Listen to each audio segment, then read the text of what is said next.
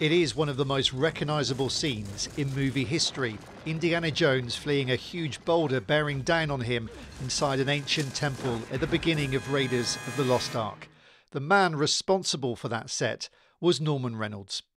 In 2016, 35 years after Raiders came out, I interviewed him, along with the film producer Robert Watts. They explained showing the set to Steven Spielberg, the film's director. I'd never done anything like that before, and I arranged for when Stephen came over to show him the part of the set that we'd already built, which involved the boulder and quite a long section of the ramp, and that was important to show him how the ball and the speed the boulder rolled down at.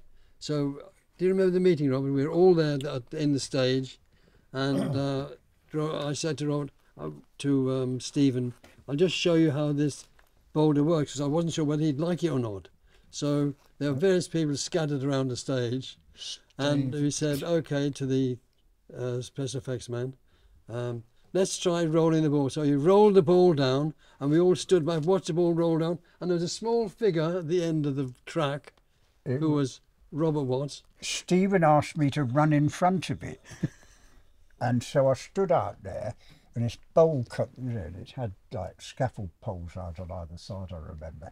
It was fiberglass, right? Yes, it was. It came rolling down like this, and I see it running, and I run in front of it as Stephen has asked me. I get to the end of the run, and there's some 2x4s across the end of the set, so I kind of jump over them, and the ball stops. And Stephen says, okay, and I said to you after that, I said, you could have stopped it, couldn't you, Norman? You said no.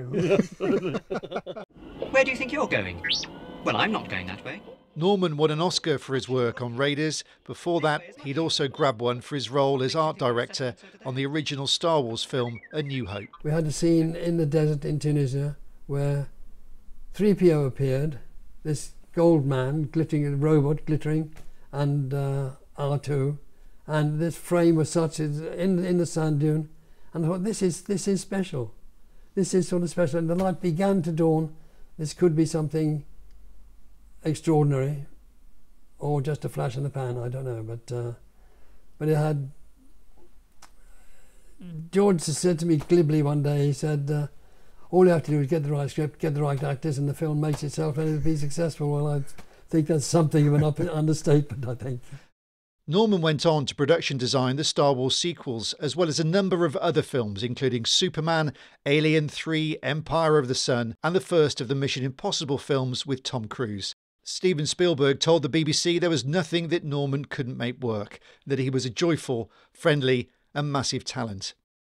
Kathy Kennedy, the Lucasfilm president, said that Norman was an exceptional person to work with, and that his contributions to the first entries of the Star Wars saga and Indiana Jones series helped set the standard for the look of these beloved stories that has inspired generations of film designers.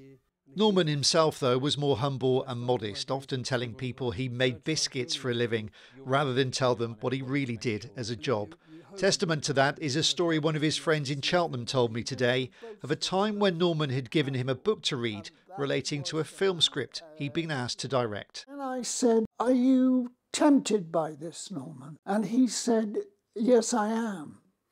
And there was a brief pause, and then he said, "I'm thinking of giving Harrison a ring." Because I realised he was talking about Harrison Ford, and the fact that he had Harrison Ford's number on his mobile. It made me appreciate what an extraordinary career he has had. In a statement, Norman's family said today that you wouldn't know that behind his unassuming, funny and affable exterior lay an enormously talented production designer. He was, they said, amazed at the fan base that his work created and how much his work meant to them. But above all, he loved and delighted in his large and growing family.